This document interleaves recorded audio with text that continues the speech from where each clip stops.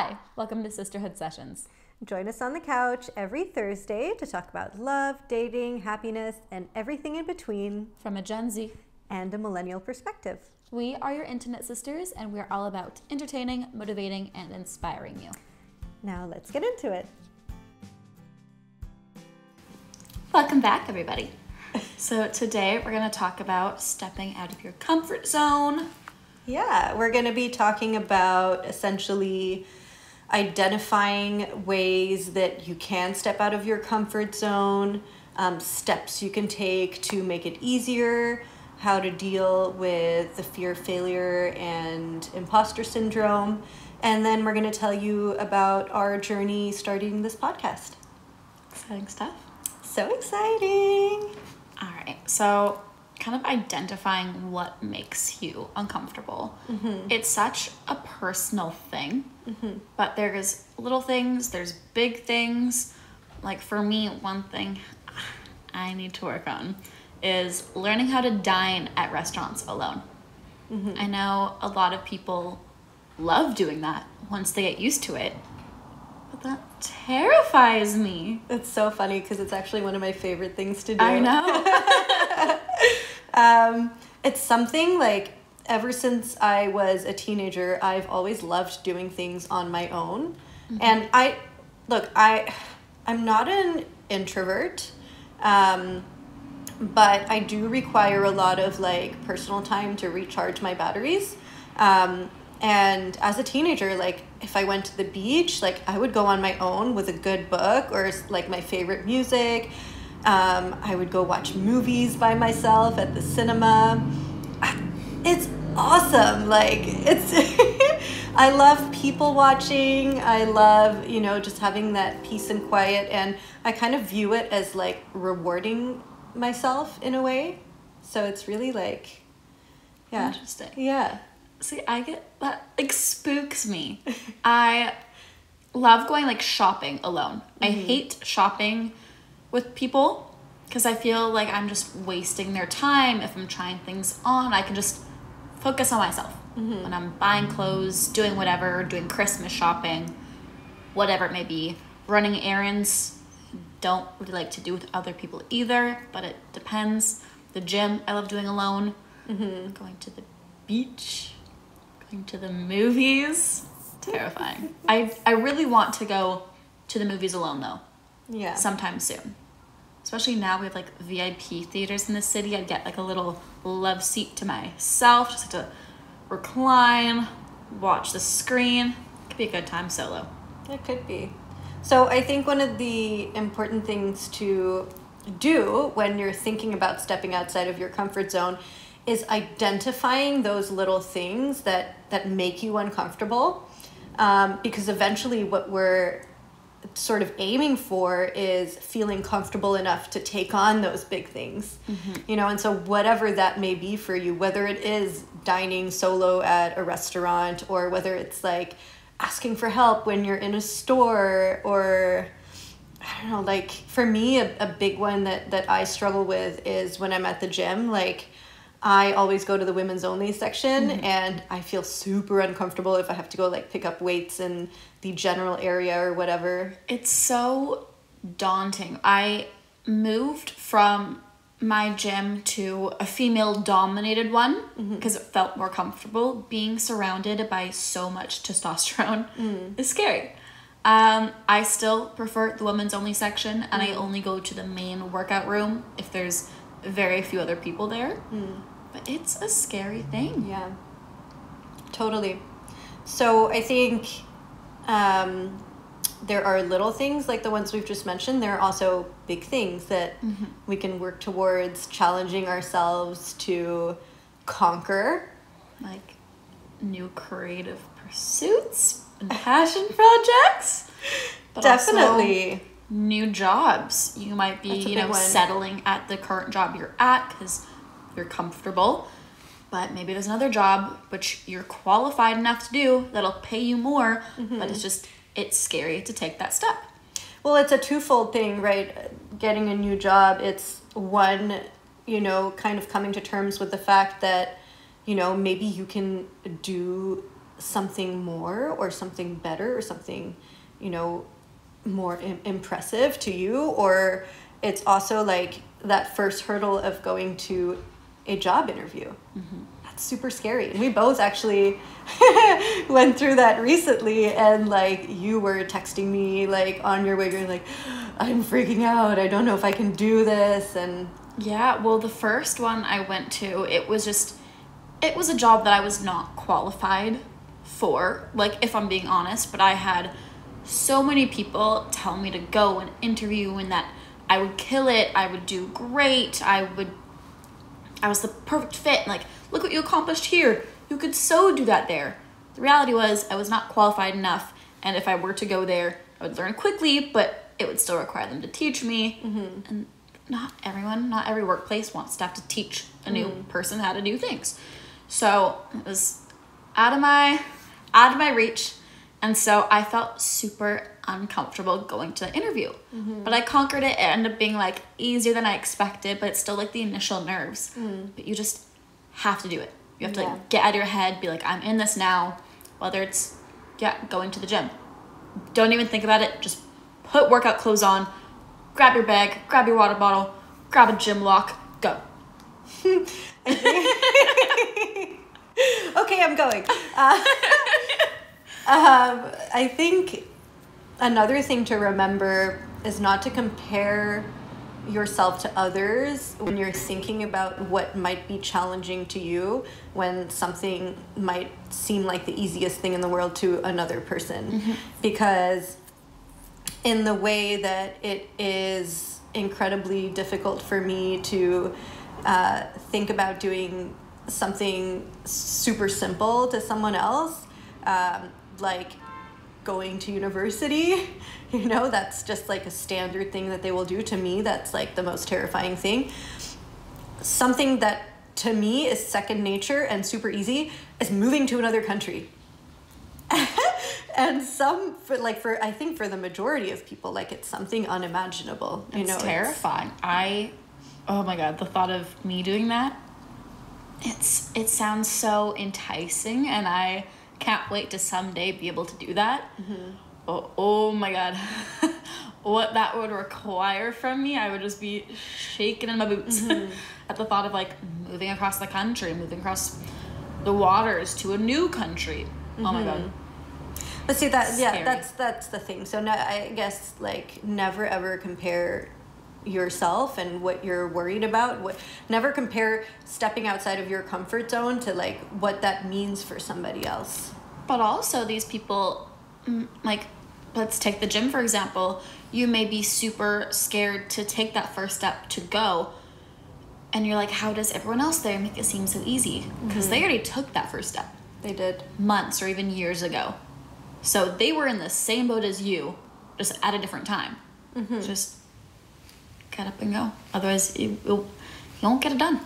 Totally. You know, if not now, then when is something I think we've both really thought about. I think it's important to think about, like, in terms of learning how to step outside of your comfort zone, it's important to think about what are those things, what are those initial barriers that are keeping me from trying new things that I might want to do. So like what are ways that, you know, you've gone about stepping outside of your comfort zone? I mean, I think some of the initial fears are fear of failure, you know, the fear of being embarrassed in whatever you're going into. Gosh, stepping outside my comfort. I mean, really, it's about, for me, getting out of my head, which easier said than done. I feel like I'm saying this every single episode. Everything is easier said than done. But when it comes to going to a job interview that I know I'm not qualified for, but, you know, just going and getting that experience out of the way, it's just game face on, can't think twice about it. Also, my background is in acting, so kind of just like switching that on in my head. Like, it's an acting role, we're doing this. I'm not Sarah, I'm this other person.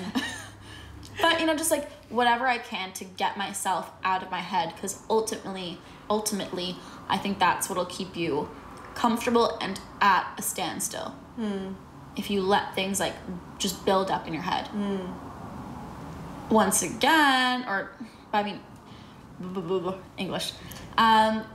Anxiety is a very, very real thing. Yeah. And that can obviously hold you back. But even taking the first step as, you know, getting professional help or a life coach to help you break over barriers in that sense is something people can do. I think that's super good advice. Depending on how much you struggle with the anxiety of doing new things and getting out of your own way, essentially, getting that professional help, whether it is seeking out therapy, whether it is seeking out a life coach, those are really important steps if they're really what you need. And those people are probably best equipped to give you the tools that you require to, you know, do the things that you want to do. So I'll share a little bit about my story. Is I have lived my life absolutely plagued by the fear of failure. Absolutely plagued. And it has held me back from doing so many things. I think for me, it really started in high school because I was naturally gifted academically. And being at school was easy for me. I like to tell this story because it's still unbelievable to me, but essentially in year 12 or grade 12, we had I was in a French extension class. It's a class, it's French, but for native speakers, essentially, or people who are somewhat fluent. And the exam was based on a book that we had studied for the entire year. I never read the book. Sounds like my high school experience to a T. I never read the book, and I got 100% on the exam, and I was awarded a gift from the Premier of the state of New South Wales for coming first in the state. And I'm not saying this to toot my own horn. This is where the issue started, right? Because I never learned to study. I was never in a position where I had to work really hard to obtain a goal, right? Just because I'm not saying I'm good at everything. I'm just saying school was easy for me. After graduation, when I got to university, I was totally unprepared. Completely unprepared. I was like a fish out of water. I, was in class. I hadn't done the reading material because I've never had to read anything. Well, you know what I mean? Like, I've never had to prepare. And suddenly I'm behind. And suddenly everybody else is ahead of me. And everybody has these amazing routines that they've got down. Everybody knows exactly, what they're doing. And I'm sitting there going, this is the first time in my life where I feel, holy, like I'm not good at something. And so rather than, tie up my shoes, pull up my chin and get to work, I quit. And I went to university 4 separate times, and I dropped out 4 separate times because I didn't have the tools, and I was so scared of failing that it was better for me not to try. If I didn't try, it wouldn't result in a failure. And I lived my entire life up till now essentially saying no to opportunities because I didn't think I was good enough, because my confidence was completely shot. I'm not good enough. I can't do this. I'm not smart enough. I'm not pretty enough. I'm not anything enough to be successful at something other than what I already know how to do, which is serve at a restaurant. That's how I lived my entire life up till now, and I'm in my 30s now. So digging myself out of that hole has been terrifying, but it's also been a revelation. It's been a crazy journey of starting small, taking those baby steps of making, like, I have little Post-its in my room where I have like the things I need to do, and some of them are really easy and some of them are really hard. And then I also have lists that I make every morning. And I think lists are a huge, huge asset when you are someone who is chronically worried about tackling things and you're a chronic procrastinator. Like writing lists and then ticking them off. Even if my list says, have a shower, have breakfast, walk the dog, do your laundry. Because now I am actively like seeing that I can do those things. If I can do little things, I can do big things. I had kind of a similar high school experience / college experience to you, but I think with a different underlying fear.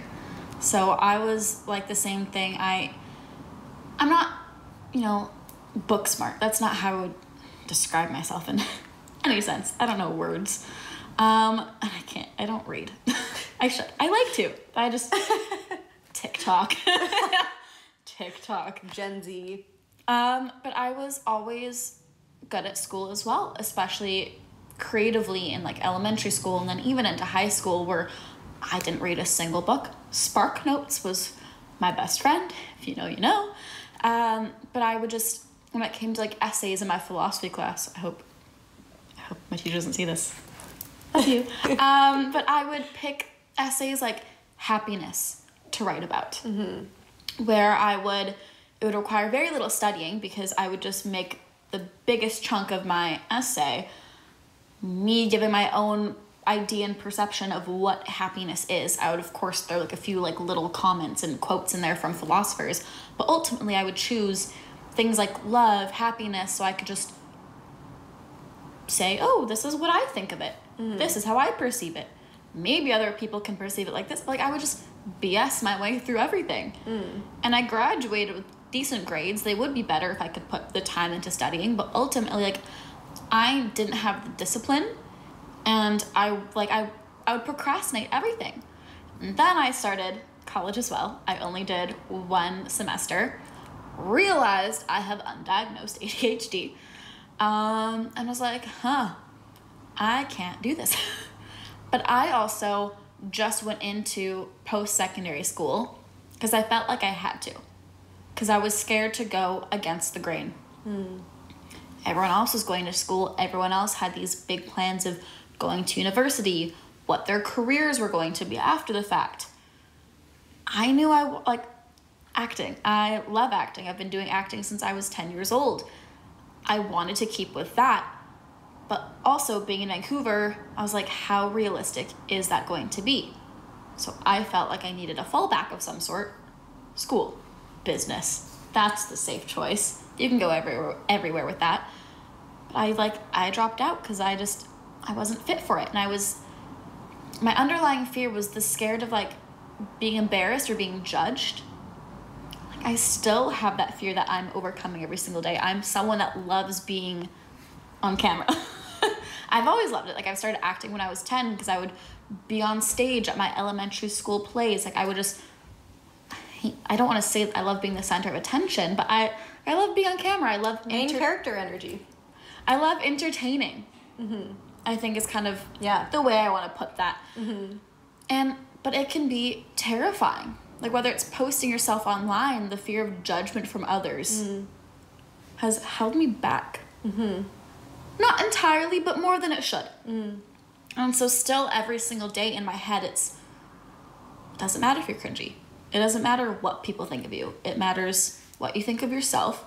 And if you don't, step over those boundaries, you'll never get to your end goal, being whatever that is. So just absolutely, just post that Instagram post, post that TikTok, whatever people might think. Just doesn't matter. Don't think about it. Absolutely. So I think just to recap on some of the ways to get over the fear of failure that have really helped the both of us, it's start small, start with the baby steps, get therapy or a life coach if you feel that... I love therapy. Putting it out there. Absolutely. No, but if you feel that that's what helps you. Making lists, like daily lists that you can tick off. Focus on the end goal. I think another really important thing is surround yourself with people that you think are really brave and people who inspire you. So people who are gonna like make you want to step out of your comfort zone because they are. And it's cool to be around people who challenge you like that. And then the final one, which we haven't mentioned yet, which I think is a really great one, and it's helped me a lot in the past, is getting an accountability buddy. So I'm a master procrastinator, and I would ask my best friend, Samui, she loved the shout out last time, so I'm shouting her out again. I would send her a text with what I was going to do that day. And she would text me like throughout the day being like, hey, have you done this yet? Have you done that yet? How far along your list are you? And because I wasn't capable of being accountable for myself at that time, it was really great to have somebody else check in and somebody else kind of like, yeah, keep me on my toes. And it got me through that period in my life where I really wasn't mentally capable of doing that for myself. So wow, that's hard to say. Accountability buddy. I feel like that's what we are for each other with this whole thing. We both had the idea of doing something in the online creative content creation space realm, but we both didn't know where to start, kept or kind even of procrastinating it, putting it off, and then we both just kind of had the idea of this with like we can do that together, and having the idea and setting our minds doing this together, we've actually been able to start it. That's why we're here chatting with you. Exactly. And I remember, you know, we were talking about this in our friendship episode, like when we first met and stuff, and we were sitting in that little pub having a glass of wine, and you were telling me that one of your dream jobs or one of your passions is content creation, and I was like, oh, me too. And so, you know, we discussed it, and it was always in the back of our mind, like, how are we going to do this? And then the more we spoke to each other and the more we discussed things and the more we realized, like, we vibed together really, really well, we thought, well, why don't we do it together? Like, there's bound to be something we could do together. Right? And it was like a little light bulb went off, and I've started a ton of projects, none of which have come to fruition before this one. And I think the stars aligned for the both of us in the sense that we met, we had a similar passion, and when we started working together, because we felt a sense of responsibility for the other person involved, it kept us on our toes despite both of us, you know, not necessarily being really good at doing things on our own. Mm-hmm. And we started small. We started with the baby steps, right? Mm-hmm.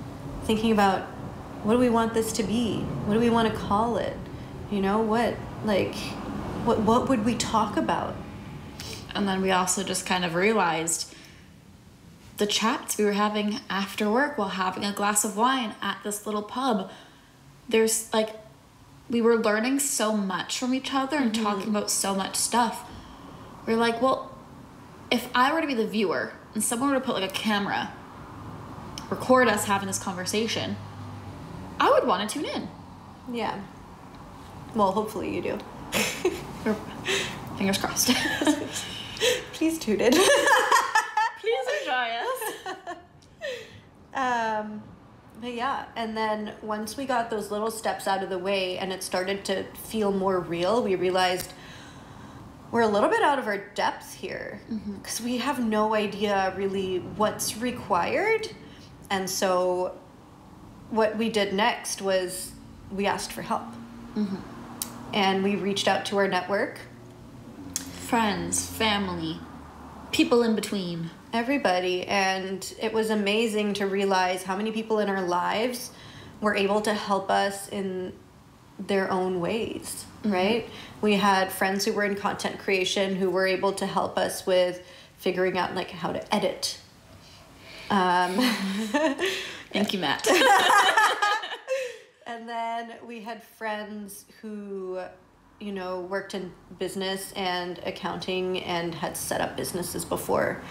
Thank you, Dougie and Corey, who were able to help us with... And my mom and her dad. Yes. Thank you, parents. Thank you, parents, who were able to help us with, you know, the businessy side of things. And then there was all this other stuff, like, what equipment do we need? Like, what... So much to think about, but we kept chipping away at it. And us also being two broke servers. How do we afford all these things? There were so many, like, walls that we needed to break down, and at times it felt, like, hopeless. And my favorite story about the one wall that we ran into, it was so incredible. We needed a camera. If you're watching this, instead of listening, hello.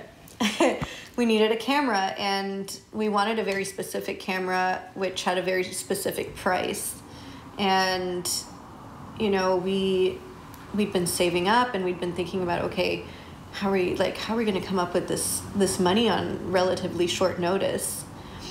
And we get to work one day, and we're sat down, and the owners of the restaurant basically said, we can't afford rent and we're closing, and all you guys get a $500 incentive to stay to the last day.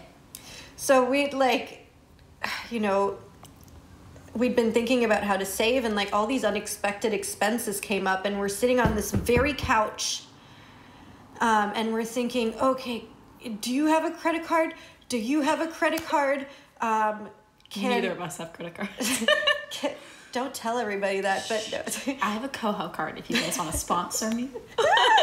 And we're, like, calling, you know, our mom. We're like, hey, like, if we want to buy this camera online, like, can you help or whatever? Can we borrow a camera from someone? We're, like, going through all these things, and we're, like, so demoralized and sitting there. And then I go, Sarah, the bonus. And we look at each other, and it's this, like, light bulb moment where it's, like, literally a few days before, the exact amount that we're both getting is equal to the amount that the camera was going to be. And we started hysterically laughing like hyenas. It was, like... It was so funny. The fact that it didn't occur to us sooner. It was just, like, the perfect moment. We'd spent, like, an hour just being, like, messaging people, do you have a camera? Looking at renting websites for cameras and film equipment. We're like, what do we do? What do we do? But that's the cool thing, because, you know, it's Sophie? Just... No. Sarah.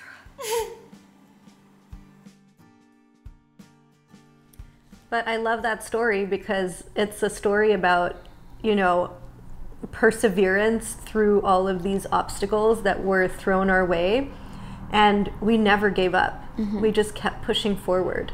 Well, we could have. There were literally so many obstacles, and some we can't even get into. But there was so much going on at any time. We could have been like, this is too much. This is out of our reach. Yeah. But we both had the passion to do something in this realm, and we're like, I think we can do something here. Yeah. We both had that thought, and we just... And you said this earlier, but I love this sentiment so much, and it's so important. It's, if not now, when? Mm-hmm. You know, at what point do you sacrifice your dreams? You keep sacrificing your dreams because you are in your own way, mm-hmm. You know? Move out of your own way. I spent the majority of my adult life just getting in my own way and being in my head and being too worried about what other people thought and being too scared to take the first step into something new. And it's not necessarily that I regret the way that I've lived my life. I'm super proud of my life, and it's cliche, but it has made me the person that I am today, and it frankly has given me a lot of stories that I'm yet to share with you all. Tea time. But yeah, I think I'm ready now. I'm finally ready, and I'm finally seeing the fruits of my labor, And I'm very grateful to you because it took meeting you to, you know, give me that final kick up the bum. Trying to keep it clean here. I'm glad I met you. She does most of the talking, so. Do I? No, it's not a bad thing. She has more stories and more life wisdom. If it was just me, this would be nothing. No, that's not true. You have a lot to say too. A lot of rambling to do. But without you, well, without either of us, this wouldn't be a thing. Yeah. Yeah. So, you guys are welcome. I hope you're enjoying it. I almost left you hanging there. That would have been sad. Awkward. Yeah. In any case, we really hope this has been helpful, and we hope that, you know, you can take what you need from this, and maybe this is your sign to do what you want to do and to push yourself and take those baby steps or take those big steps and see where you end up, because there's so much opportunity out there. And there will be so many uncomfortable steps along the way, but just persevere. You don't grow without going through uncomfortable moments, and life is about growth at the end of the day, right? So just take that job opportunity, take that step. If you've been wanting to do something, just go for it. Move to a new city, move to a new country. Take yourself out to dinner. I should do that. You really should. But at a nice restaurant where rich men across the bar can... Sarah. Stop. I'm Anyway. a 21-year-old and I would like for a man to buy me dinner. Well, that defeats the purpose of a solo dinner. Okay, but I can go solo, and if some nice dude tells whoever, like, ugh, I want to pay your tab. Nice. Who doesn't love a free dinner? Sorry. Fair enough. I'm speaking facts. So, but yeah, get out of your comfort zone. Yeah. When you can. It's gonna be uncomfortable. It's in the name. It's in the phrase, but It's in the name. Anyway, let us know in the comments what you're going to challenge yourself with. We'd love to know. Tell us your stories. yeah, go to the gym, go to a restaurant, start painting and selling it on eBay. Release your music. Ooh, and give us the link. Yeah, we want to listen. We really do. I love new things for my playlist. Very true. Okay. Bye. Bye. Thanks for joining us today. We really appreciate your input, so feel free to reach out to us with any feedback, comments, or suggestions for future episodes. If you would like to support us, please be sure to leave us a rating and review on your favorite platform and subscribe so you never miss us. See you next week. Toodles.